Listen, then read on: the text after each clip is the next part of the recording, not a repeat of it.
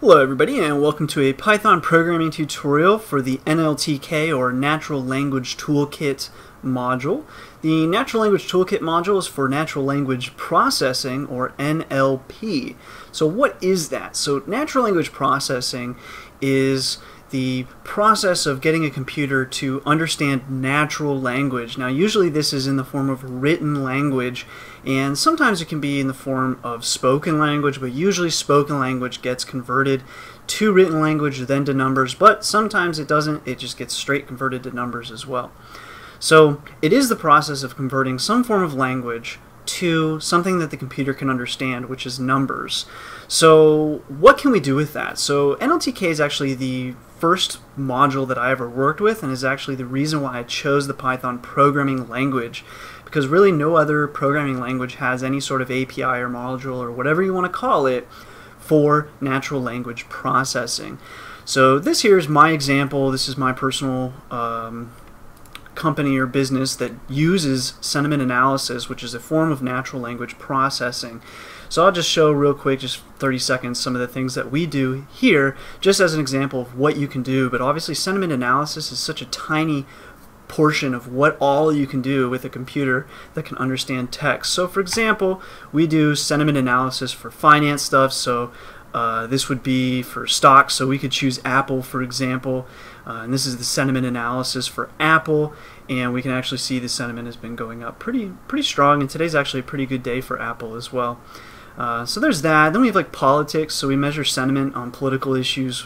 We've got about 50 different political issues. War is the most popular by far. Then NSA, economy, oil, immigration, and you just keep going down. We also have sentiment on politicians themselves. And it's not just the indicator, obviously we have graphs too, so there's sentiment for Barack Obama, for example. Anyway, so we do stuff like that, and then also we have geographical sentiment. This is probably my favorite one that I have so far, but based on what people are saying and where they are from, I plot it up on a globe. We go basically by city, so this gets as granular as per city. And so we can do this, we can get the last 30 days of sentiment globally, but also we can find out what are the popular topics that people are talking about. So for the United States, or North America rather, you've got love, YouTube. YouTube's probably just because people are linking to YouTube videos. That's literally that's that. Okay, so people are really talking about that right now for some reason. I believe that's the most popular thing in the last 1 week right now. Yeah. You've got Supreme Felix. But anyways, you can find out what people are talking about and their opinion on it via the location. So I think that's pretty cool. And we can do that for other locations as well. So that's just a quick example of something that you can do and how powerful natural language processing can become, and how you can translate just natural language to all sorts of things that are pretty cool and useful. So moving on, we've got NLTK.org is basically where you're going to go to acquire NLTK or any information on NLTK, although you don't actually have to get it from here, and this is probably the more difficult path that you would take to even get it. So the shorter path to getting it, let me just close the existing one, and let's open up the command prompt. So to get that, what you would do is, if you've just installed Python, obviously you're going to need Python to do this. So if you don't have Python, like this might actually be a lot of people's first foray into the Python programming language, as it was mine because of NLTK. So if it is your first, you will need Python, and we don't have Python up, so let me pull up Python real quick, python.org. And what you want to do if you don't have Python, go to downloads, and then I'm pretty sure this just senses my operating system, so you would just choose Python 3.4 or whatever the latest version of Python is. It should be cross-compatible. The only thing it won't be is with 2, so please don't use 2. Otherwise, download that. That'll be the 32-bit version of Python, and that should be fine. So once you have that, you should be able to open up Bash, your command prompt, whatever, and just do a simple pip install NLTK. I would hit enter, but it's not going to work, and in fact I'll just show you it's just not going to work because this is for 2.7 and I have a 64-bit version of 2.7, so it's going to get angry. If you are somebody who has a 64-bit version of Python, you'll want to go to that website I usually link to. Let me go ahead and pull it up real quick. That is, it's taking a while. this website. And then you can do Control F, NLTK, click on that, and then here's your NLTK wheel. You'll just click on that, download it, and what that's going to do is allow you to install it with pip. And if you don't know how to install things with pip, luckily for you, there's a website for that, and that's this website. Whoa, it's mine. So we can go to Start Learning here. It's in the basics. We'll just Control F for pip, and bang. Here we have a pip installation tutorial, which will also cover how to install things with the wheel files, like from this website, for example. So you can grab this if you don't know how to use pip.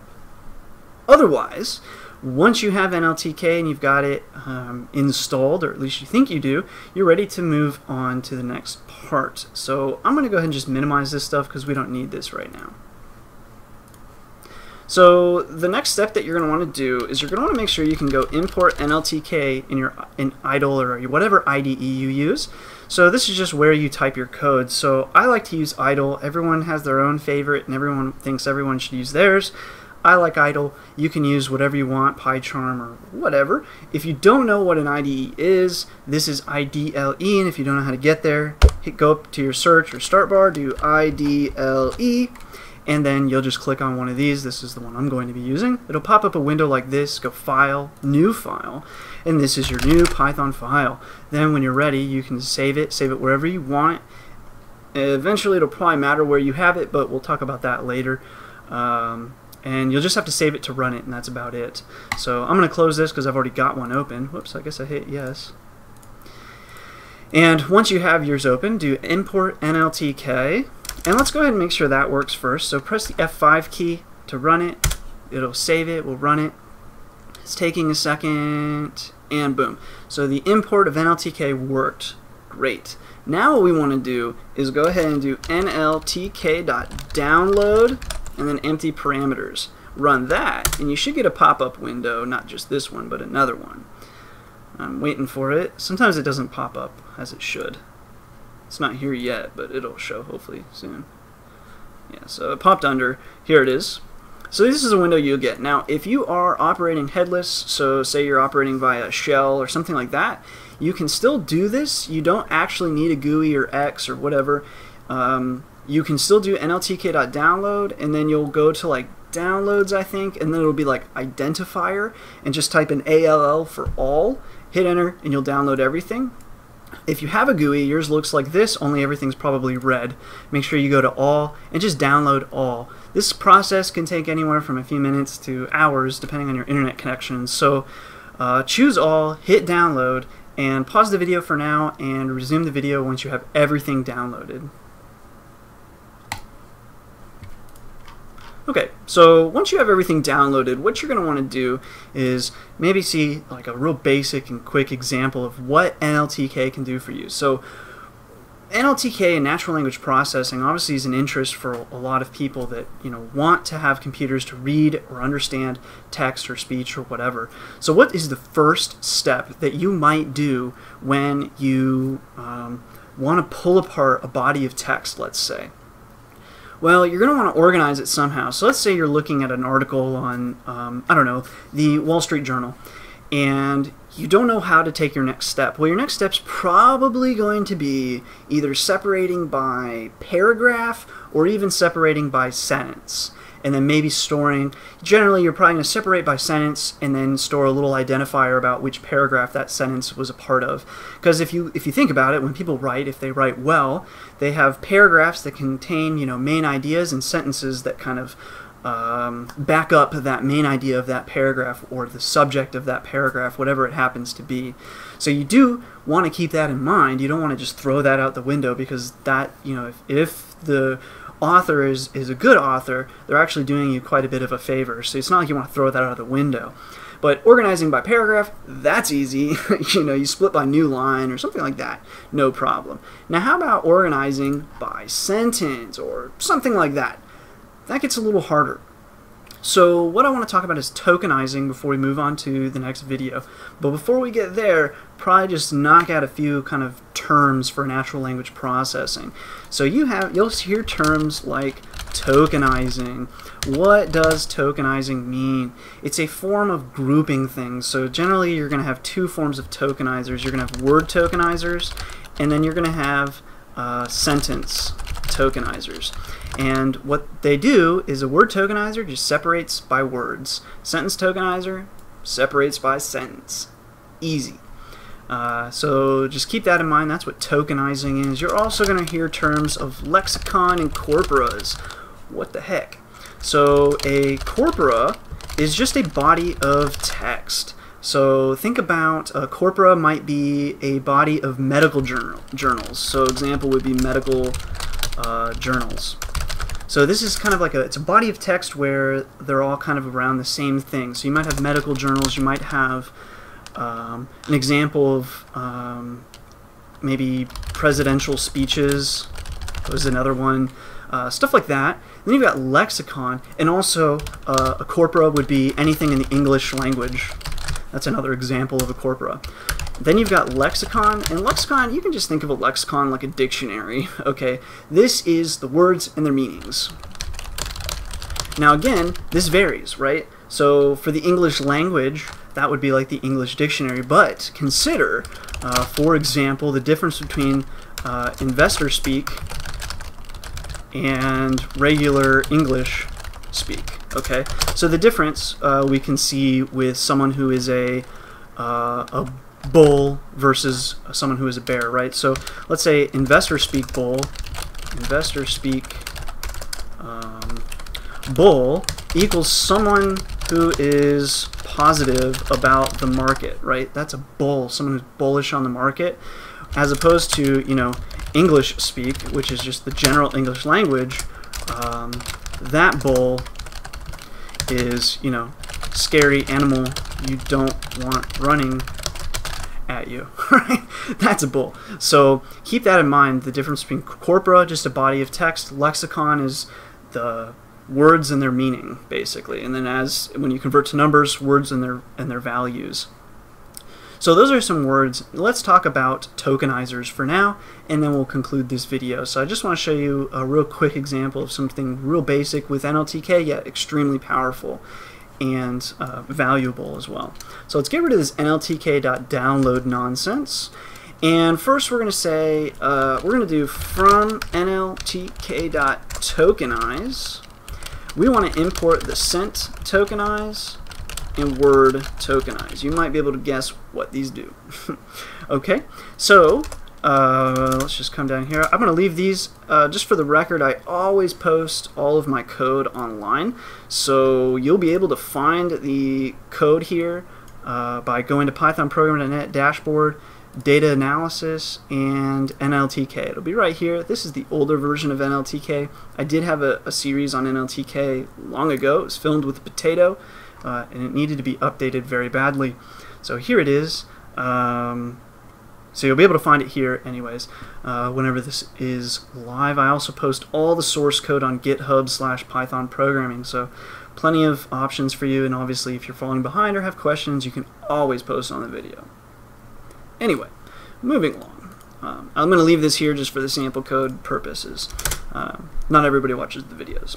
So let's say we have an example text, and this is going to be a sentence. So our group of sentences will be something like, you know, hello there, how are you? So if I was to ask you, first of all, to separate this sentence by word, how might you do it? Well, most people are going to be like, okay, that's simple. We're going to just split by space, right? That's good enough. That would split every single one of these words. And then if we said, let's see, how are you doing today?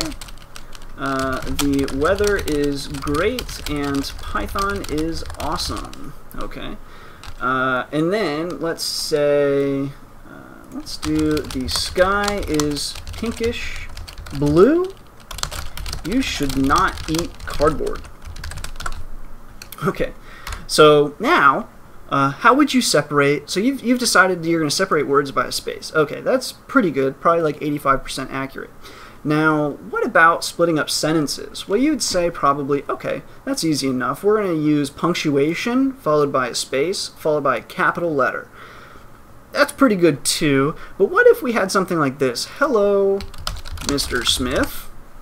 Ooh, we've got punctuation, space, capital. That is not a new line, or a new sentence rather. So things like this are going to trip you up really fast. Now, of course, you could build a pretty good regular expression to split by sentence and split by words, but it would be a pretty significant one to get as much as NLTK is going to get, because that's basically how NLTK does it. So we're going to utilize NLTK to split this by sentence and by word, and at least show you how powerful NLTK is and save you like hours of writing your own regular expressions. Okay, so first let's do by sentence. So let's print sent_tokenize, and we want to sent tokenize example text. So I'm just going to copy and paste example text right in there. So let's print that. Okay, and it creates a list. Okay, so this is just denoting that this is a Python list. So the first element, hello Mr. Smith, how are you doing today? So it did not fail or fall for this, right? And it captured everything. Awesome. So then what if we wanted to do by word? Okay, so now we can do print word_tokenize example text. We'll leave the other one there, it's fine to leave it there. And now you can see it split it by word. And again, it left Mr. Period as its own word entirely. Because as you'll see, it actually treats punctuation as its own word. You can do away with that if you want. By default, it recognizes punctuation as its own kind of meaning. So it's going to split that. But as you can see, it did not do it there as a successful catch. Otherwise, it splits everything as you might expect. Now, this is again a Python list, but of course, if you wanted to reference individual elements, you could do something pretty simple. So if you want to comment out a block of text, it's really simple. Highlight everything, Alt-3 if you're in idle anyways, and that will do it. Now, what we could do is we could say for I in, and we'll do word tokenize. We'll just say, we'll highlight this, copy, paste, for I, so for each element basically in word tokenize example text. Print I, save and run that, and now I've got a nice output. You know, hello, Mr. Smith, how are you doing today, and so on. Okay, so those are just some real quick example of how we can begin to pull apart text and even sentences, and then obviously, like I said, paragraphs. It's not really so necessary to tokenize by paragraph because it's really simple to tell what a paragraph is, but telling sentences, not so easy, and telling words, surprisingly enough, not so easy. Now, of course, this is just the real basic stuff. This is more of pre-processing of anything rather than any sort of analysis or anything like that. But as we go on, we'll see that NLTK can do really powerful things like part of speech tagging, where it recognizes what part of speech things are and all that, and it's a lot more complex. These are things that you probably wouldn't be able to do even in a few hours with regular expressions. So that's what we're going to start talking about. The only other thing I will mention is that tokenizers, we'll talk a little bit more in one of the next videos, maybe the next one, about some of the various forms of tokenizers. So there's more than just this basic sent tokenizer. There are some more advanced ones where you can actually use unsupervised machine learning built into NLTK. You don't need to know how it works. You just use it to make your own tokenizers entirely based on your fancy word corpora. So that's that. The only other thing I will say too is NLTK by default works with the English language for the most part, but it actually does work with other languages. So if you're looking to do this with Spanish or whatever else, look into it because it probably is included with NLTK. It's probably not going to be as built up as the English language is, but the other major languages are actually pretty well built up. So make sure to check that out. And if not, they can be, because there are trainers, NLTK trainers for just about anything. You could make your own language, train NLTK to it, and it would work. So anyway, a little bit long for the first video. Most videos won't be this long, but I did want to give you guys at least a quick taste of the power of NLTK, and really you can utilize this power in about 3 or 4 lines and see how incredible it is already So I think it's really cool. So there's a lot of cool stuff coming. As always, if you have any questions or comments, please feel free to leave them below. Otherwise, as always, thanks for watching. Thanks for all the support and subscriptions. And until next time.